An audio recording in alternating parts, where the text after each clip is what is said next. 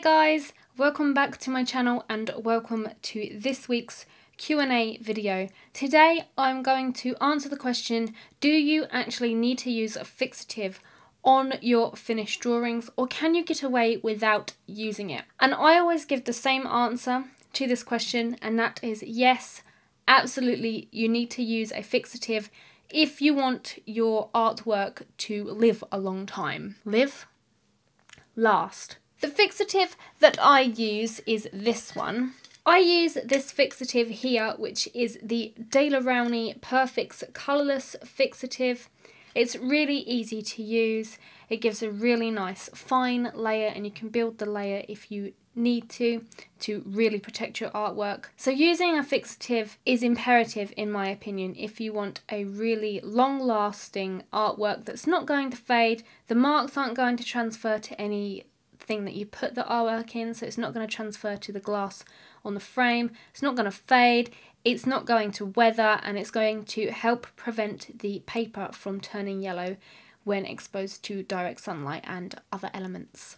A lot of people don't actually use a fixative, and that's okay because materials that a majority of people use are light fast and are guaranteed to last anyway. But adding a fixative over that layer of materials, pencils, graphite, whatever it may be, pastels, adding a layer of fixative to that whatever medium you're using is just guaranteeing the longevity of your artwork. If I had the option to protect my artwork with fixative and not to protect, I would definitely go ahead and protect my artwork with a layer of fixative. If you're unsure whether to use a fixative or not on your finished piece, definitely test it out on a sample piece first to see whether the fixative that you're using actually changes the paper or the colours in your artwork first.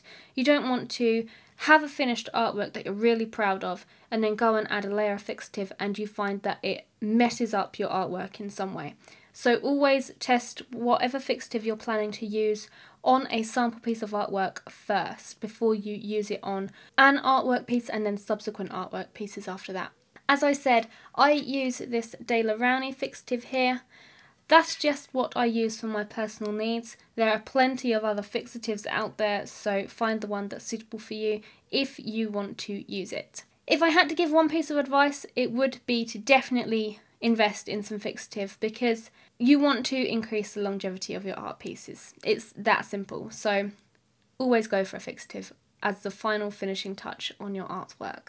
That's all for this week, guys. I did mention in a previous video that I am gearing up and getting ready for my trade show, so I'm finding it a little bit difficult to film and edit videos at the moment, so over the next few weeks my channel might be a little sparse, and that's only because I am in full trade show preparation mode. My entire time is going towards finishing commissions and getting ready for my trade show, so that's why there's not as many videos as usual.